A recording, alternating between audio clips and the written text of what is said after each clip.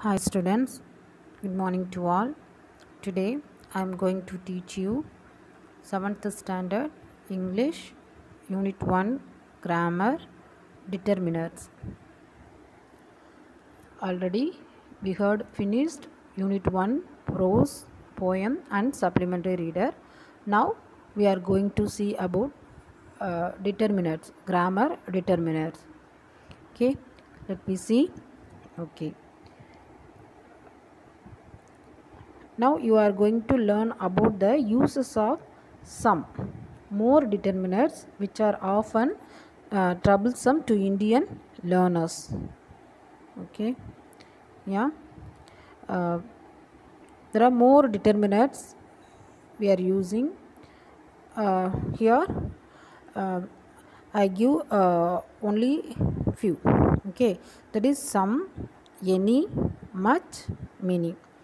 Some, any, much, many. Okay, we use some in positive sentence and then any in negative sentence. So first we see some and any.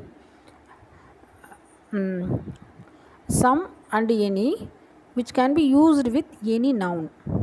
Some and any which can be used with any noun, that is singular or plural, countable or uncountable noun.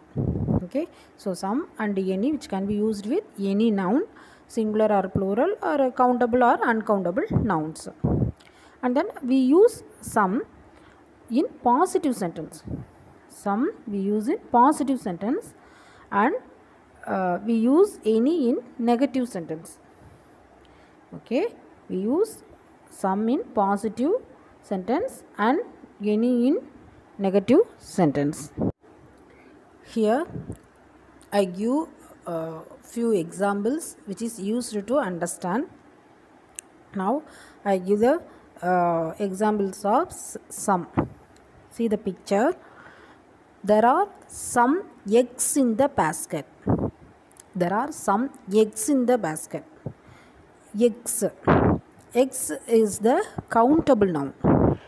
There are some eggs in the basket. Eggs is the countable noun.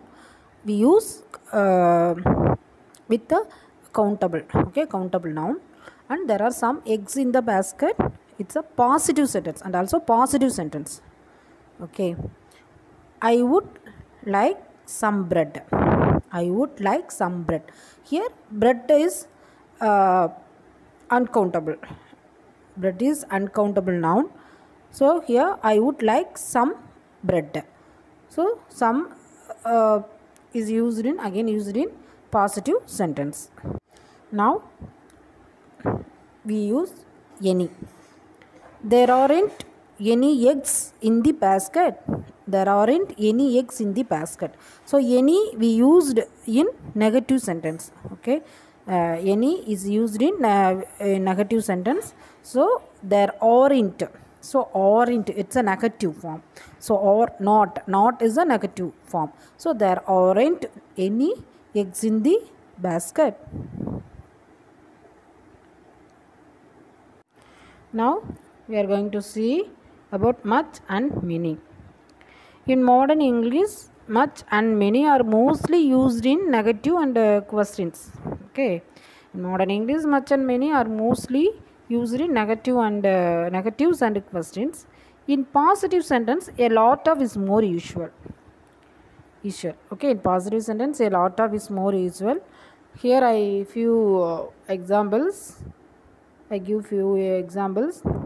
See, is there much rice left? So and then much and many which can be used with uncountable nouns. Only uncountable nouns. Much is used with uncountable nouns. Okay, many is used with countable nouns. Many, listen carefully, many which are used only with countable as well as plural countable nouns. Plural countable nouns. For example, these girls, many girls, many flowers. Okay, and much which are used only with uncountable. Uncountable means, uncountable nouns means sugar, water, rice, That is an uncountable noun. So many is used with plural countable nouns and much is used only with uncountable nouns. So here I give few examples. See the picture. Is there much rice left? Is there much rice left? So rice is the noun. What type of noun is it? It is uncountable noun. So much is used with uncountable noun. So is there much rice left? And many is used only with plural countable nouns. See how much money have you got? How much money have you got?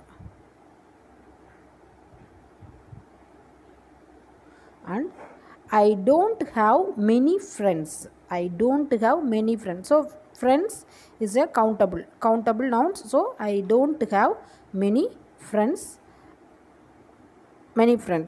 So students, once again I repeat, some and any, much and many. Some and any is used with some and any is used with any noun, that is singular or plural, countable or uncountable nouns. Okay, and then some used in positive sentence, any is used in negative sentence, and then much and many. Much are used only with uncountable nouns. Many are used only with plural countables. So children, I hope you enjoyed.